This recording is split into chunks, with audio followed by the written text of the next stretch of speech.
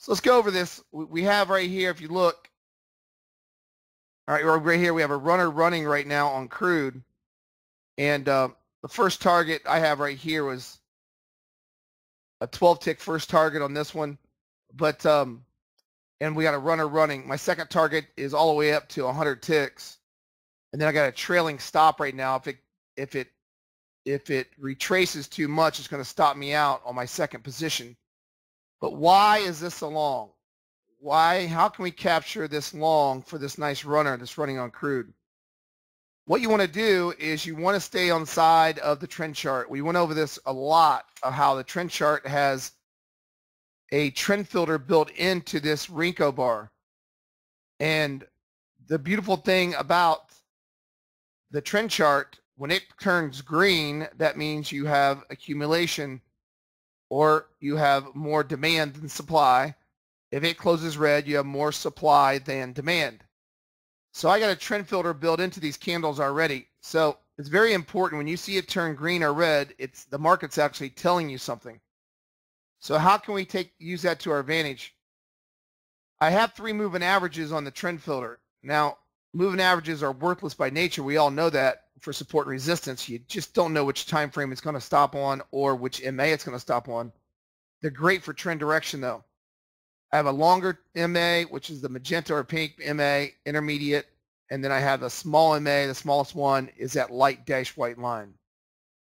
The best way to trade a momentum trade is this. That's a trade we're in right here at the 81 long. 81 fill long, got as high as 20, got as high as 400 potential on this last run up per one contract, risking $111. So $110, sorry. So we risk $110 and it ran as high as $400 profit, just average per one contract potential there. So how can you take advantage of that? I have 2 Fibonacci arrows over here, and there's 2 charts. I have a small time frame and a larger time frame. This time frame is what is used for retracement trading. That's when you get an opposite color candle that comes in the trend chart. Opposite color candle comes on the trend chart and you try to catch the high. I'll go over that in a second. So that's called retracement trading. You use that chart for retracement trading. All right, so there's only 2 setups we need to know: retracement trading, momentum trading. That chart's going to catch retracement trading. What a retracement trading is this. A retracement trading is, if you look at my trend chart this morning since midnight, if I have my smallest MA cross below my my intermediate MA, you're in a downtrend. So what you want to see when you see an opposite color candle that comes in right here, that prints against the trend filter trend, these 2 MAs in particular, you know you're in a retracement. You're looking for a deeper retracement. It's not a momentum trade, which I'll go over in a second, that we're in right now. That is a retracement trade, meaning you're looking for a deeper retracement and then a continuation of overall trend. So how can we use the Fibonacci arrows to fire in on a retracement trade? A retracement trade is an opposite color candle that comes in on the trend chart. It tells us the counter trend traders are coming in right here. So the counter trend traders are going to come in on these 3 candles, and then it catches a high and it gets a resumption of trend. So what we want to try to do is we use this chart right next to it. We have the templates already set up in all markets. We use this template to find where the sim dots are. The sim dots are great targets for continuation trades. So if I come within a couple ticks of these sim dots, red sim dots, and I'm in a green candle up, meaning counter trend traders are pumping the market up, I want to look to pull myself in the market within a couple ticks of these sim dots with negative market delta below. If you get an arrow that fires on these sim dots, that's a very special situation, because this arrow called the high of the move. It only printed 1 arrow. That arrow that printed is a sweet spot on a Fibonacci retracement. It's going to be anywhere between 50 to 76% retracement on the previous highs and lows. Usually it stops right around 62%. So that arrow fired right around that 62% level. Arrow fired, there's your entry for a retracement trade with negative market delta. All right, so that gave you a nice retracement trade right there. That's based upon this retracement setup that came on the trend chart. So that's a retracement setup. We had the same thing that happened on gold here this morning on two trades. We had a retracement trade this morning on gold and a momentum. So that's retracement. Retracement setup. The next setup we have is what's called a momentum setup, and that's the currently runner that I have running right now in crude. So how do you have a runner to run on, how do you enter a position like that? On crude, right here was the buy point on crude this morning on a momentum setup. Right here, this candle. Now you probably are asking, how can you take a long right here on this move up if your moving averages are crossed down?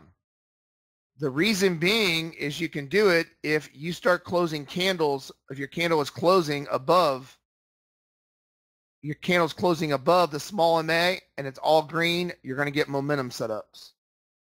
So if you're all green and you're not closing red, then you can take this trade over here, which is a smaller time frame. The smaller time frame is called momentum trading. So a momentum setup. So I only use this small time frame now, since I have two setups, for momentum trading if my trend chart's all green or all red. I never trade off this chart in a flat market if we're sideways on the trend chart. I never trade off either one of these charts if you're sideways on arrows. Those Fibonacci arrows are really important if the market is trending up or down, because they're going to catch the swings.